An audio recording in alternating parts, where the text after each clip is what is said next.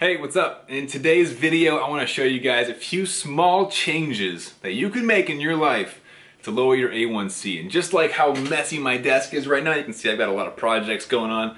When life gets hectic, sometimes we forget to take care of our diabetes. Just like the last couple of days got hectic for me, my desk is a mess now. But I'm going to show you, just like how I'm going to push all this stuff off my desk in just a minute, how you can make a few quick changes that are easy that'll lower your A1C. So I'm going to clean this up and then we'll get right to it. Oh, one more thing. I am not a doctor. This is not medical advice. I am a coach, trainer, nutritionist, all that great stuff, but I am not a doctor. So this is not medical advice. All right? All right. All right, so now that we're ready for the quick wins, got the desk cleared off, life makes sense again. I want to jump in and chat with you guys about your easiest win, but it will take some work up front. How does that make sense, right? Well, it's because once you get it figured out, it's a set it and forget it kind of thing for the most part. This is going to be your overnight basals. If you can figure out how to keep your blood sugars in range while you sleep, your A1C will improve. It's the easiest hack to the game. Now, how do we improve this, right? We got to figure out how our blood sugars are reacting. If you're running high overnight, maybe you need a little more basal. If you're running low during the night, waking up, having a snack, you might need less basal. This is where you can bring in your doctors and say, hey doc, I noticed these patterns. They're gonna go, oh my gosh, you wrote that down? You're my favorite patient. And they're gonna help you sort that out, hopefully, right? Now, once you get those overnight basals set properly, your basal insulin, and you stay in range all night long, as long as you're sleeping the proper amount, right, 7 to 8 hours, that's 1/3 of your entire day. It's a third of your life. Which also means it's a third of the responsibility going into your A1C. So if you get your overnight blood sugars in range, that's 1/3 of a day checked off.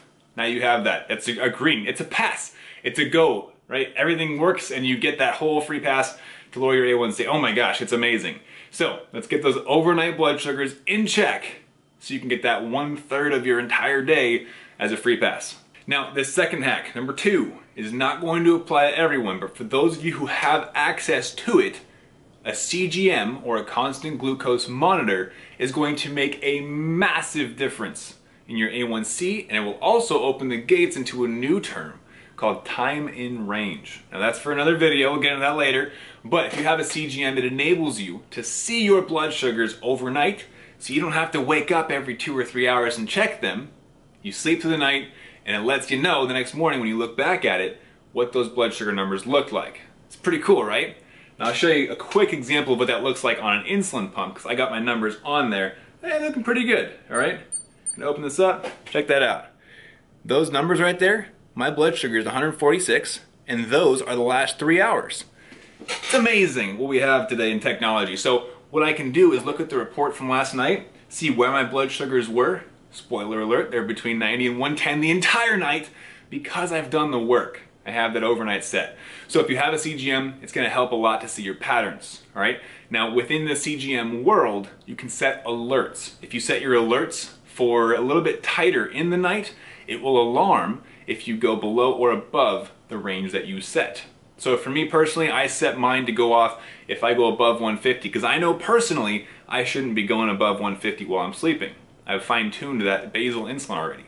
Now, you might not have a CGM, so you might not have that option. But if you do, understand you can set your alerts for your benefit. During the day, those early alerts, early warning systems, if you set your high alert for, let's say, 170, 180 instead of 250, which I know a lot of us are tempted to do because it feels better to not have alerts going off. So that's your number 2. If you have a CGM, use it to your advantage. Now I mentioned something in the last tip, right? The CGMs, looking for patterns, looking back over your previous data to establish patterns.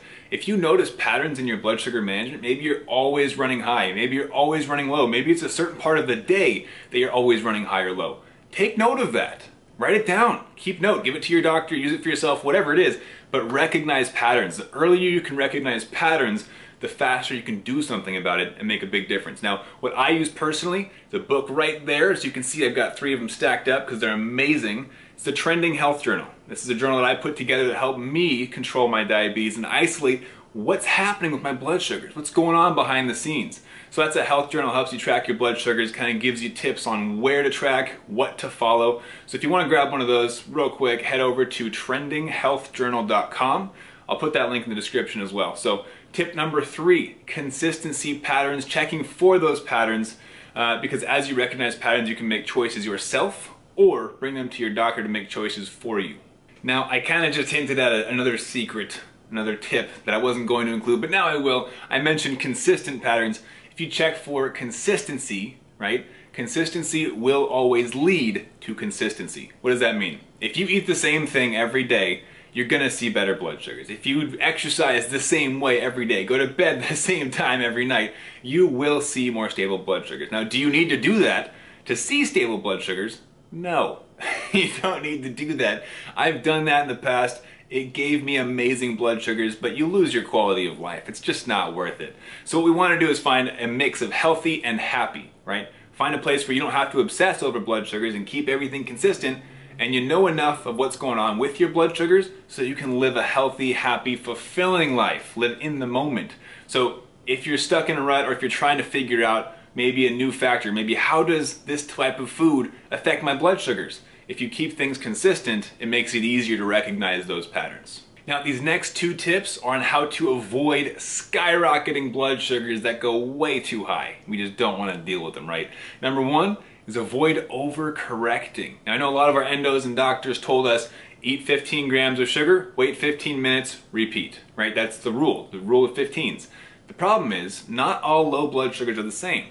What happens if you are perfectly stable at 70? Technically, you're kind of pushing the limits of going low, but if you eat 15 grams of sugar, you could jump up way too far. So if you're stable and not dropping rapidly, maybe it's a little bit less than 15. Now here's the extra key part right here, right? Even when we are dropping fast, we get nervous, I get nervous, and sometimes we overtreat, we overcorrect with the sugar. The phrase, eat the entire kitchen, sounds familiar, comes to mind for sure. There were periods of my life where I crawled to the fridge, drenched in sweat, shaking from a low blood sugar, a little bit scared because it was pretty intense, and I drank half of an entire quart of orange juice. That's like 150 grams of carbs. Not ideal. Of course, then we spike up and end at 300, 400, 500. We don't want to deal with that. So the rule of 15 is a great place to start. Understand that all lows are not the same. And sometimes you need a little bit less, sometimes you need a little bit more. Only you and your doctor can figure that one out for you. But try not to eat the whole kitchen. Try to actually wait for that sugar to absorb and see how that affects you. Now this is of course a lot easier said than done, and a lot easier with a CGM as well. And the second tip I want to give you on avoiding high blood sugars, this one pertains to post meals. The pre-bolus. Now, if you're not familiar with the pre-bolus, this is when you inject your insulin, especially the fast-acting insulins, Humalog, Novolog, and you wait about 10 to 15 minutes. The reason we do that, the reason we wait 10 to 15 minutes before our first bite of that meal, is because we want to give the insulin a chance to start working before the food jumps in there and spikes our blood sugars up, right? So what it enables to do is the insulin starts working around that 15-minute marker, our food absorbs a lot faster. So as a result, we give the insulin a little bit of a head start, so by the time we take that first bite, they pair up nicely and blood sugars don't go through the roof. So using your pre-bolus is going to be a great strategy for you to avoid massive post-meal spikes that you want to avoid. So work with your doctor, let us know, or they'll let you know how much of a pre-bolus to use, but the general guidelines are, of course, that 10 to 15 minute marker. Great place to start. And sometimes it can be a little bit scary at first, but you got this. I know you do. And different types of insulins, of course, should be taken into account. If you have a rapid acting insulin, I don't know how I'm talking. Some insulins do work a lot faster, right? We have Fiasp, we have Afrezza, those are a lot quicker, and you might need less of a pre-bolus or no pre-bolus at all. So take all of these into consideration, but definitely be aware of a pre-bolus because it can do some real good for you in your blood sugars. Now, the last tip I want to give you guys today is accurate carb counting. Now, a lot of you just went, I don't want to do that. Well, that's too bad. That's one of the truths to being a type 1 diabetic. Now, easiest ways to know exactly how many carbs are in your meals, you guessed it, measuring. Now, there's a couple different ways we can do this. We can eyeball it, right, and say, I think that's about 50 grams of carbs. We'll see how this goes. It's less likely that you're going to nail it, right? If you use measuring cups or a food scale, more likely to hit perfect amount of carbs, and you'll know exactly how much insulin to give for, right? So if we're trying to match insulin to carbs, and the closer we get, the more tight blood sugar control we see, it only makes sense to use these, right? At least as often as possible. Now, obviously you can't take these with you. This is where different food apps are very helpful. Personally, I've used MyFitnessPal in the past. They're a great resource. I mean, honestly, Google's great. They've got books like Calorie King. There's a lot of resources out there for you to use in order to kind of get an idea of how much carbs are in your meals when you go out to eat at restaurants. Now, there's new research, of course, that was not included when I was first diagnosed. I was diagnosed a while ago. Initially, I was told, hey, carbs are the only thing you got to worry about. I'm going to set these down for a second. Carbs are the only thing that matters. And of course, that's not true. We know now that things do matter outside of just carbs. Now, carbs have the most direct impact on blood sugars, but we do have to take into consideration total fat content and total protein content. Now, if you want to understand in a deeper understanding of how to count carbs, how to read nutritional labels, definitely hit that subscribe button down below right now. I'm going to make a future video on that, go in depth into how to read nutrition labels, how to make up your meals, and understand how to inject insulin for those meals. Now, if you want to understand on a deeper level nutrition, the fats, the proteins, how to properly dose your insulin, make sure that you're taking the right amount of insulin, in addition to exercise, how that impacts blood sugars, nutrition, how the different types of foods affect blood sugars, and your mindset. If you want to control your blood sugars, you got to keep learning. But more importantly than learning, you got to start implementing. You got to take action on this stuff you learned. The tips that I just went over, if you listen, cool, now you have knowledge. If you do, great, now you see results, right? Now, if you want a more in-depth training, obviously this was very basic, right? If you want more in-depth knowledge to allow you to take action to see even greater results with more stable and predictable blood sugars, I invite you to check out our 80-20 blood sugar formula.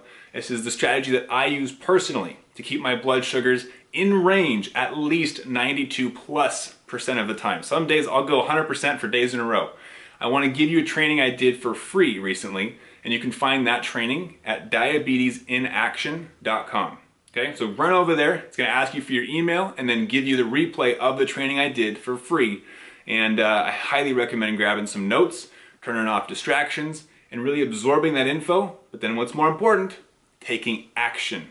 All right, so head over to diabetesinaction.com. Make sure you subscribe before you take off. Head over to that website, watch the free training, okay? So last time, diabetesinaction.com. Have an amazing day and keep up the fight.